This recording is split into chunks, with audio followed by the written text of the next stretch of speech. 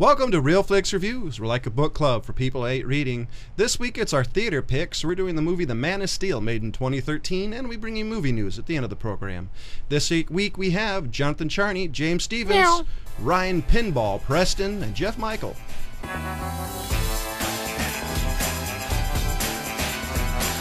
This week we're doing Man of Steel, and I think Ryan has the IMDb description. Right here indeed. Man of Steel 2013, director Zack Snyder. Description: a young itinerant worker is forced to confront his secret extraterrestrial heritage when Earth is invaded by members of his race. So my first question, what movie is this? Okay, my first question is, who the hell needs a Superman movie described to him? The character's damn near 100 years old. This is, I mean, people know this like they know Santa Claus. But, you know. So anyway, I guess. But as far as this one, it describes sort of a portion of it, I guess. Can I go first, just to get it out of the way? Sure. Why not? So go ahead. So this is my description, because just looking at about Krypton. Whereas Krypton looks like Panzer Dragoon Orta meets Matrix with a side of H.R. Giger. I was thinking kind of a little bit of Star Wars thrown in references. there. Where Panzer Dragoon Orta was an original Xbox video game, and it just, you look at it, it looks like a hodgepodge of different styles, especially with the more organic feel. It totally seems like something Giger would have done. But less phallic symbols. A lot less. Well, it's Superman. So he is a phallic symbol. It's not Flash Gordon. And well, at least they dialed down, you know, the or Little Mermaid. And everything. See, I didn't get that. I know, like Aliens, he did the inside of the alien ship. You know, he did all the aliens or the anything involving that he did. Right. I see him as a little bit more darker. I wouldn't really. So he did Aliens versus Predator. Well, probably. I just meant like the actual more organic feel, like the way that the symbols were, you know, the kind of the organic feel was kind of, I guess, Giger-esque. Kind of moving armor and stuff like that. Yeah. And did any of you guys realize Kevin Costner and Lawrence Fishburne were in this? Yeah. I knew that before. So I didn't actually, because I actually went in this. Well, I didn't know it before. I mean, I knew it when I saw them. I know it before. That's why I was kind of a little bit more interested to see this one. I said I didn't know they were in this at all. Really? Yeah. I think I knew Kevin Costner. I didn't watch a whole lot of trailers. Okay. Well, I didn't look at any trailers. I just looked at the cast when they first said they were going to do this movie, and I looked at the cast list, and there was Fishburne and Costner. I mentioned this in the movie show. I don't remember. Yikes. Neither of you do. So here's a question: any of you in the canon of the of any of the series, the comic book, whatever, remember his dad dying? Not how he died. Your Earth Dad. Been a couple the Earth Dad. No, I don't know how he died. I heard it was like a farming accident in one of the lores, but I don't remember. I didn't actually read the comic book to know. There's been a bunch of different ways that his dad is gone. Look, as far as canon's concerned, all I know is the "oh no," and then he goes. Yeah, there's one of them I know he went with like a heart attack. That's canon to me. And they also did his dad die in that show that they did about Superman. What was that, Smallville? Oh, I didn't watch very much of that. I actually kind of got into it. I watched like 2 seasons. But I saw the episode where his dad died. I watched all the way to the point, the season before he got introduced to like red kryptonite. I don't know what season that was. Yeah, that's where it got kind of stupid. Then I was half expecting pink kryptonite to pop out. Ooh, I'm suddenly gay. There actually is a Krypton that does that. The other thing that's interesting is how can you live on a planet if it's made of kryptonite and you can't even take it? That was the other thing that I was always curious about, because the kryptonite actually came from Krypton. Right. From the planet blowing up. Where it came from. Well, it gives off the same radiation as he would be there. So basically, he's close to the radiation of his home planet. So that's why he loses all his power. Yeah. I kind of caught that, and they kind of covered that a little bit, saying that he was accustomed to the Earth environment and not the Kryptonian environment. That's why he was like having all those spaz attacks when he was on the ship. That's why they said when they were terraforming the Earth that he was going to start losing his powers. Yeah, they did kind of cover that. So that in was this their movie. form of kryptonite. And I like how they basically showed that Superman was the one they gave all the powers to, because in the other, I think it was Superman 2 or 3, the older one. 2. Like, everybody on that planet has these powers, can fly and all this stuff, but apparently Not in this film.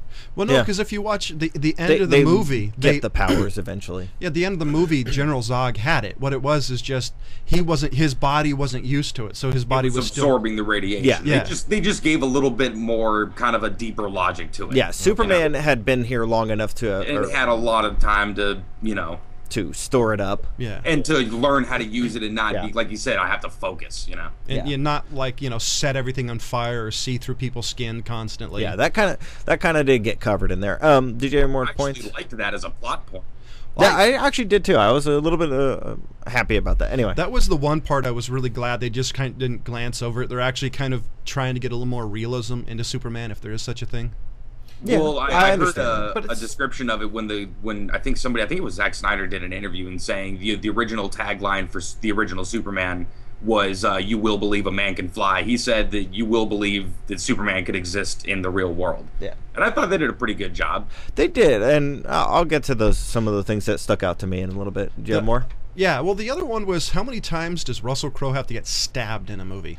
At least 8 more times. Because that was the first thing I saw after that happened. It's like, dude, that guy just has bad luck with knives. They got to round it up to like an even 50, so 8 right. 10 more times, something like that. No, that's really it. I'm kind of glad they actually added the more organic feel to like how Superman got his powers instead of it's the Earth's radiation. I like their explanation of that a lot more. And how it would really affect a small child, growing up in that environment, and how a father would react to these kinds of things and what he would try to do. Which is something I think they kind of did but they never had it to the level where you actually got to see the bad side. Generally, it's him flying or him doing something. It seems like every Superman movie, show, book, whatever I've ever seen is all the same concept. Him learning his powers. It's Superman. What else? I know, but there's no Superman's a continuing character. That's one part of his life. They've never showed half the time. I don't even know who the hell Superman's villains are, because all I've seen is him come to his power, and then Luthor. The people who know who the villains are the ones who read the books, the comics. Well, I think one of the reasons why they always do kind of the introduction of the characters, because there's so much canon, different variation of the stories. It helps set the background, and then they can go forward. Really, I think they're running a dead horse into the ground. I think they're just trying to revamp this story that they just need to continue on with, as opposed to keep. I see what you're saying, but I mean, a continuing character in like a Justice League kind of form. Yeah. But I mean, do you really want them to all of a sudden pick up off of the Christopher Reeves and bring it into this Henry Cavill or whatever? Yeah. If it's gonna mend, they can make it mend. I mean, come on. I don't think or the one that was just recently. What was it? The Superman that was most recent. Superman Returns. Yeah. So I think with this one, I think the reason this is a little more realistic, even for the Superman Returns. This adds a flair, adding to the JL movie, because if you actually saw it, they had the Satellite had Wayne Enterprises, and there was a LexCorp truck. There's a LexCorp truck. Yeah, so I mean, they're definitely setting it up for a longer payoff. Sears and IHOP. I am curious on how. The only thing I'm really curious to end up my thing is how Kryptonite would work for him, because they already showed that the Kryptons could change their ship's environment to make him weak. How would Kryptonite work? Are they going to have it in this universe? I think it would just kind of affect him like the environment did, where he loses his power and kind of goes into like a spastastic mode or something. And the people and then from eventually the same die. planet didn't have a problem with Kryptonite? It was just Superman? Well, his issue is because he's been on Earth so much that he's used to the way his body feels. Well, and the Phantom Zone probably had a lot of this, the Kryptonian properties. And the thing I was thinking though is that it's like the same thing as far as radiation works for us here. It's a slow burn, and eventually we, develop some type of cancer and die, or it's there's a quicker explosion, and you just kind of Anyway, that's what I always figured Kryptonite was, but I'm thinking that this one would be a little bit more like where he would lose his powers pretty rapidly and then just kind of degrade, type thing. Anyway, but that's how I think Kryptonite. Yeah, that's later on, but I was gonna let Jeffy go. Jeffrey. Jeffrey. I like the idea of Superman. I guess I've realized I don't like the actual character, how they've written him.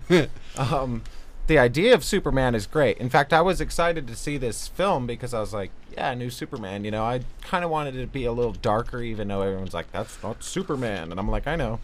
But, I don't know. This one got a little dark. To tell you the truth, I thought it was, like, it felt like I was watching a Michael Bay show. I mean, it's a Michael Bay show. Welcome to the Michael Bay show. Right? My biggest problem. Explosions and bad CGI for everyone. Seriously, my biggest problem was that he kept here's some eye rape. Pushing. You notice how they'd beat the crap out of each other and they'd fly through a building. Beat the crap out of each other, fly through a building. You know, yeah. That's like the whole movie. You've got like an hour of them pushing each other through the building, and then at the very end, when he finally kills the guy, all it takes is a snap neck. I'm sorry, that's BS, dude. You're flying through buildings, your neck's gonna break. Well, Ryan, you were gonna say something? Well, okay. Well, shit. Where do I start after that? I thought it was dark. Also, I didn't think the CGI was bad. I'm not gonna go against the logic of the flying through buildings against steel girders and then twist the neck. But I have an explanation for that. I do too. I'll get to it in mine. Good, because it's one of those things, like why does he struggle on certain things? Why does he not on other things? One day he could stop and picking up an entire island, or the next day he's struggling to whatever.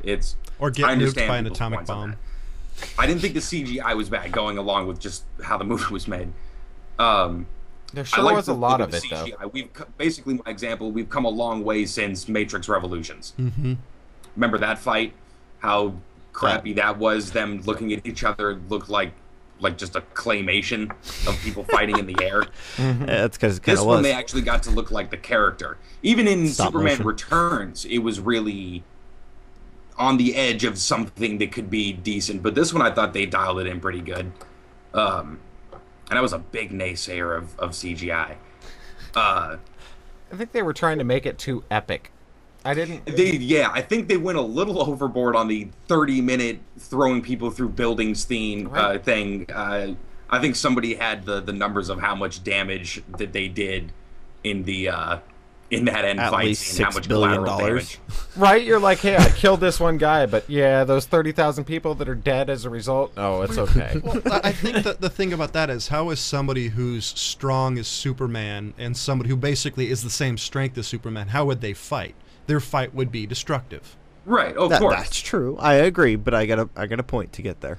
But he's trying to save the world, and I mean, if he's this superhero, take it in the freaking air. Don't take it on the ground where you're destroying everyone's homes. To quote U.S. government's called collateral damage. I think they did eventually sort of take it to the air once Zod sort of kind of got the hang of the flying thing. Because before, in the beginning, he was obviously jumping around like Clark was in the beginning.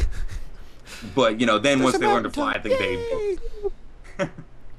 But yeah, this movie was, I think, dark enough. I think it was almost a little too serious, though. I think that was one of my biggest contentions of it.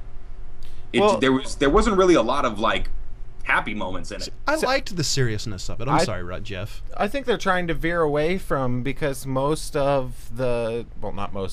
of Superman films as of recently are kind of corny. I mean, look at the same. It had to be kitschy and the same kind of one-liners that Superman always had, but give a little bit more light to the I think character. They wanted you to take this character more seriously than the other movies portrayed him, because the other movies portrayed him kind of like just a corny, remember that horrible movie Meteor Man? I mean, he could have been Meteor Man. It didn't matter. He was just that campy guy that saved the world, but now they're giving him more of a story, more of a reason to kind of get behind his back and say, okay, this is a good guy, he's a superhero, as opposed to some campy guy with 3 one-liners.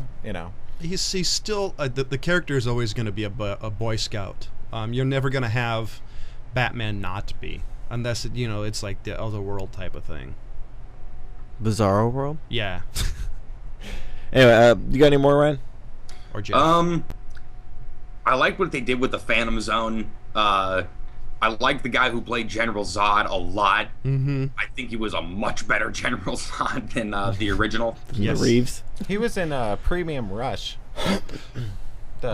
He was, Michael wasn't he? Shannon. Yep. He was the saw main that movie. cop That was the guy bicycle was movie? After, yeah. Yeah. With Was that any good? Gordon It was Levitt. actually really entertaining. I thought it You was know, going to be crap. a It was guy good. in an action movie on a 10-speed didn't exactly get me to the movie theater. Right. Ring, The ring. way they filmed Come it, over. though, Ring, ring. they really did a well job. The way they filmed it, it was like, I don't know, it just You almost have captured to. all the action. And, It's the modern day Rad Racer. I was thinking it was the modern day Bullet on a 10-speed. hell. If anything, it's like the new Tron. I mean, come on. you What? know? Well, Tron, the guy that went into doesn't the give me any game and was faith. I know what Tron is. the way he was. I would say it was Tron in the Can way we he just was going rewind through that the moment city. and go back in time? So, Hey, don't you like Tron, John? yes, I Yeah. just think that's kind of like comparing He an loves apple it. to an Don't orange. jump on the bandwagon. you gotta stand by your pick there. You love Tron, and we think it sucks. Yes. Yes. But how do you compare Tron to a bicycle? No, I'm Oh, not so you're comparing saying it. that how You're dare not you, listening. You besmirch the name of Tron. Here's Yeah, how I'm exactly. controlling. Here's how I'm comparing it. All I'm comparing is the way that they shot it. That they were moving downtown. So they're moving The quick racing and kind scenes, of the way- lines yeah, and the way everything. how Okay, it's I got kinda you. like, you know. I got you. I understood where you're going, but John's offended. Yes, I know. What about you, James? All right, I agree with Ryan in the fact that for me, this movie, for a Superman movie, this was dark. Because Superman movies are generally happy, go, yay! Puppies and But was it kittens. serious or was it dark? I actually believe this movie was exceptionally serious for a Superman movie. This I movie agree. was slow for, like, all of it. It was slow. It was very slow. Do you think it redeemed itself a little bit at the end? No. You know, I kinda do. I'll get there in a second. But what I was going to really make a mention of is I enjoyed the fact that they went into his childhood and showed some of the development of his powers, like the school scene where he's in school and all of a sudden he's starting to get his X-ray vision to come in. Yeah. And he's looking at his teacher, and all of a sudden you see bones and tissue and everything, and he's freaking out because he has no idea what's going on. Right. So I thought that was kind of cool, except for the fact that I think if he ran up to that door and bounced it like that, that door would have shot Would've across the thing. Blew you know? up. Yeah. Yeah, so there was a couple things that I'm like, all right, I don't understand what they're trying to say about his powers and strengths and things like that gonna right say, there. Couldn't you? You know, trying to, like a big guy who doesn't know how strong he is, he's trying to figure it all Yeah, out, you know? that's what I'm kind of thinking. So if he's like in elementary school and all of a sudden goes running as fast as he can, I'm assuming he's going to run as fast as he can. Kind of and like the Lenny of Mice and Men. where yeah, he doesn't know has his no own idea power. about his strength, you know, and Get it could really be excited on the playing field and high five somebody and break his arm. Yeah, and they actually did kind of joke about that, or not really joke, but talk about that in Smallville, where he had a couple accidents where he accidentally broke somebody's arm or really injured them Same on with his accident. eyes. When he first Yeah. got his eye, it was just like boom, everything lit on fire. Yeah. It's like, what's going on? So you know there was some accidents like that they didn't cover that should have happened. I did not like how they shipped him from Krypton, and then all of a sudden you see it landing by a farm, and all of a sudden next thing you know you're on a shipping boat or a fishing boat. You didn't know, like it's how kinda- I think that was I was a fine little thrown to gloss off over by that part. We know what the hell happened more or Yeah, less, and they played a lot with flashbacks. And that's what my wife said. She's like, okay, well, I guess they're just kind of saying, well, everybody knows what happened because they've seen Smallville. I'm like, no. Well, I mean, forget about small. I mean, just like, look, this is you know how to fill in the blanks from right then. Obviously, Martha and Jonathan. yeah. I keep wanting to say Uncle Ben. But, you know, It's like And wrong. Afro. Yeah. all you guys know how I feel about Superman. Yeah. And audience members out there, you know what I feel about Superman if you watched the show. Well, tell them anyway for the new viewers. Goku would rip him apart. Okay. That's all I gotta say. Anyway, but you know, it comes back to that fact that there was the canon in there that I actually appreciated when he's fighting the Zod and his minions. That you know, I have trained my entire life to fight, and what have you done? You know, and Superman really never trains. It bugs the crap out of me. And they did do the haymaker. Oh, I can't fight. Pow, pow, pow. Haymaker. Miss. Oops. And then smack. And then here goes a $20 million building. Yeah. Now, my big thing is that if you took somebody who fought in high school, let's just say Superman actually fought in high school, which they obviously showed he didn't, and then pit him against soldiers, supposedly elite soldiers, what would happen? The guy from high school would die in a minute at the most. That didn't happen again. So Superman is a failure. He doesn't need to worry about it. He's bulletproof. Well, look, that all being said, this really was this was the most violent Superman movie that's ever been made. And I'm going to get to another part of that. So, that's my big thing is that, Superman, they if they want this Superman to do anything, go and learn some martial arts from Batman. Learn something. You don't have to hit Batman, but you can learn how to fight. The other thing, I agree with Jeff 100%. You're fighting some people that are on par with your strength. See, they're learning. They're getting there. Hold on. And you decide that the best place to fight this person is in the middle of skyscrapers? Are you kidding me?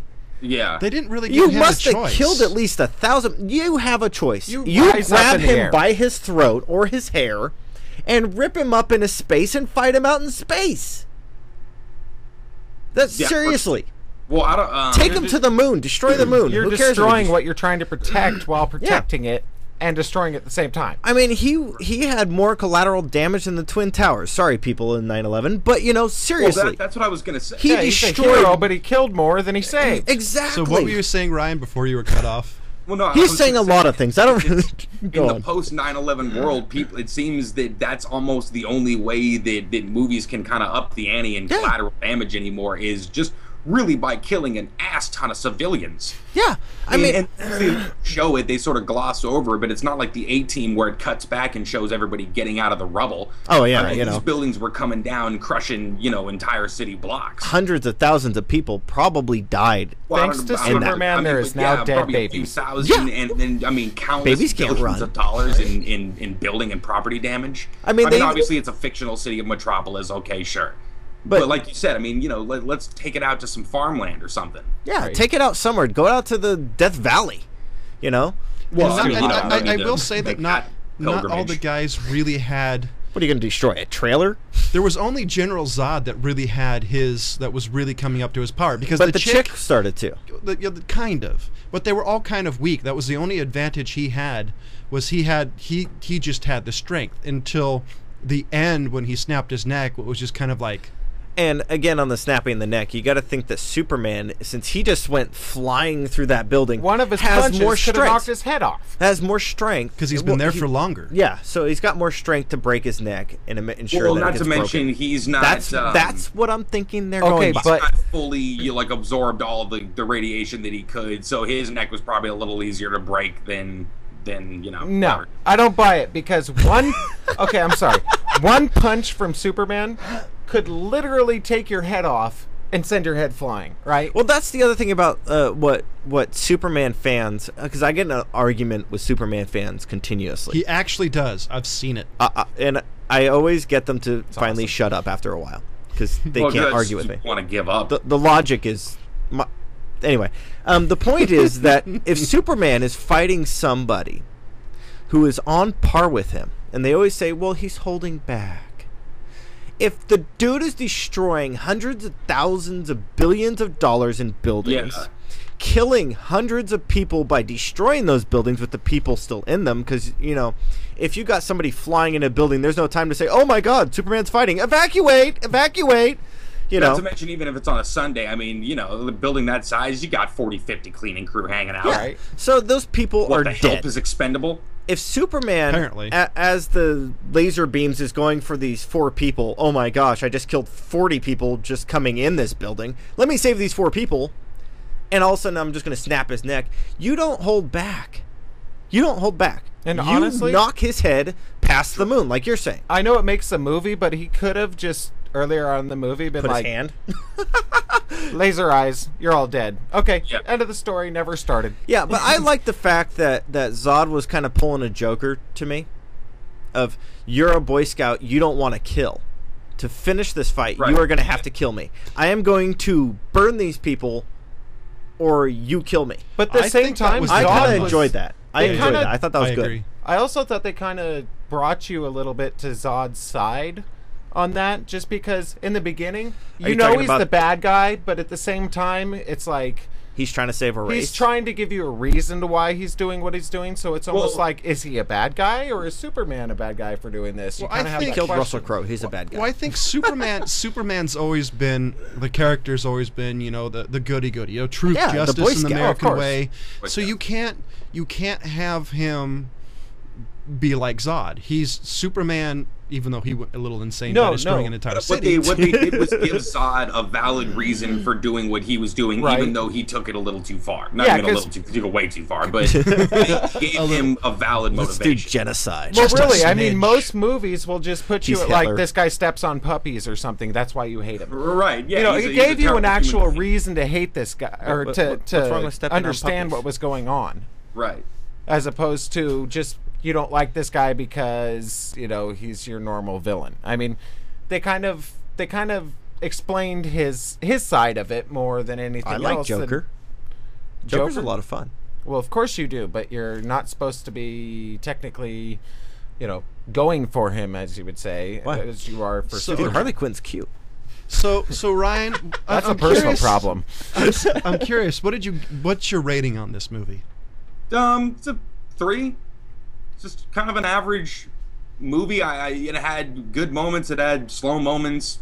It was a nice telling of a story that we all kind of know in a sort of an updated way, and set it right up for the new stuff. I expect all of the JLA movies are going to be 3s until we get to JLA, and then they're going to do something probably on par with Avengers. The movie's going to make $1 billion. Everybody's going to be happy. Okay. What about you, James? I kind of agree with Ryan. Is that as far as this movie goes, it's a 3. As far as Superman movies, I'd give this one around a 4, but we're not comparing it to Superman. Yeah, movies, we're just so comparing it to those. Yeah. Yeah. If I was comparing it to those, this is the best Superman movie that they've done. But I'll agree with you on that. 3. It's the better of the Superman movies, but I was just I was disappointed in it personally. I wanted it to be better, so I'm going to give it a 2. I agree with you that I was disappointed by the movie, but if I compare it, because as you said earlier, you're not a fan of the character. I am not a fan of the character either. But if I look at it, if I take a step back, and I kind of get over my issues with Superman, I have to give it a 3. Well, honestly though, I wouldn't say that I'm not into the character. I've watched Smallville. I've watched, I read the 1945 version of a book called It's Superman. I have watched a lot of Superman. Am kind of a fan, and that's why I'm disappointed in it. Just that's because. Interesting. Well, I guess if you look at it that way, yeah, maybe the fans of Superman don't like this as much. See, I like this movie for a couple of reasons. I like the fact it's kind of a darker, more serious take on kind of a goofy character to begin with. And I agree with you. It's a lot darker than all the other Superman. I think it's more serious. I didn't see dark. Well, I would say the cinematography was Johnny didn't get serious, not dark. I think it's darker depending on which way you look at it. It's darker because I think it's more. You get to see the fact. You get to see him struggling. You get to see the fact that he just wants to be left alone. He's scared of the fact that the world discovering him, and then you realize at some point he doesn't have a choice. So I think that adds to the darkness. Well, I don't think it's like a dark, kind of like Dark Knight Rises. It's not traditional, not but I think it adds to an extra layer of a character that's kind of ambiguous to begin with. Yeah. I also like the visuals. I actually think this is a Superman that even has kind of a grittier style to it. It's not, it's not like the Christopher Reeves movies, which polished, everything pops. Yeah. This had a more organic feel to everything. I felt like I was watching a Michael Bay redo of Superman. I agree with Ryan. I didn't think the CGI was very much. I mean, you got to expect CGI with Superman. Yeah, but every other scene, he's flying through buildings.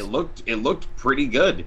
Yeah. I have to give this movie a 3 out of 5. I'm like everybody here. I'm not a big fan of Superman to begin with, but I actually think. Oh, I am a big fan. I don't get it wrong. He likes the tights. I actually think this is one of the better ones made, and I actually like the costume, which is something I've never said. The costume was actually pretty cool. Because I've never said in my entire life, "Ooh, I like his costume," because normally it's ridiculous, especially when you compare. Especially when you compare it to the Batman and the bat suits and all that throughout the years, This one was definitely I thought you better. liked the Val Kilmer's bat suit. I'm skipping that one. Which one has the nipples? Yes, bat nipples. So, ladies and I gentlemen, we're poke going your to, eyes out with my nipples. ladies and gentlemen, we're going to the movie news portion of the show, and the one I'm curious about is anybody here like any of the extended edition of the Lord of the Rings? I have no interest. I agree. Lord of the Rings, the extended edition. If I want the extended edition, I'll read the book. So here is the extended edition of The Hobbit is coming out in Q3. 4 hours? Well, here's the interesting thing. It adds, like, according to this, it adds like an additional 25 minutes of footage. Dear God. Because it adds some in Hobbit, so in the Shire. 6. It adds some in Hobbiton. It adds more interactions, and get to see when when they're with Elrond's house. You get to see more interaction. I think it adds a little bit to it. Scenes I think I wish they added in. If you didn't read the book, you probably won't appreciate those, and even if you did read the book, you're probably going to be disappointed by it as well. See, I read. But if you didn't, I mean, look, if you're into the canon and the universe, that's what all these movies are. Is it just kind of creates a universe that all these things happen. There's a ton of history. You know what I mean? See, I've read all the books except for the Silmarillion. I actually like it. There are a few things throughout the Peter Jackson's universe that drive me nuts, but I actually like the extended edition.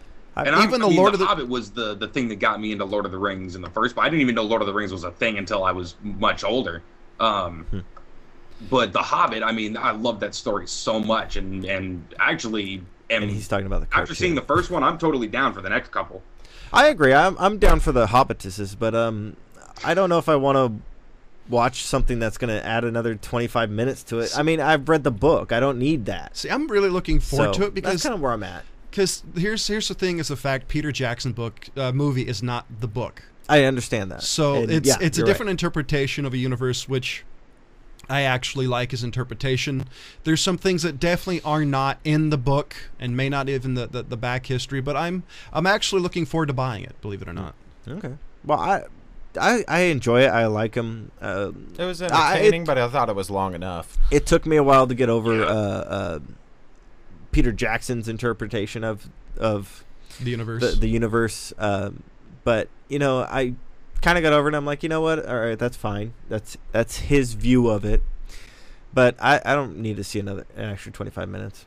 See, I'm looking. I'll probably want my 25 minutes back. I'm looking forward to it. Naruto. It'll be interesting to see what happens because I know was it The Return of the King, the extended edition's additional 45 minutes of footage. Oh yeah. So I'll be interested to see what they end up doing with the next 2 movies. I was working at Blockbuster when all the Lord of the Rings came out.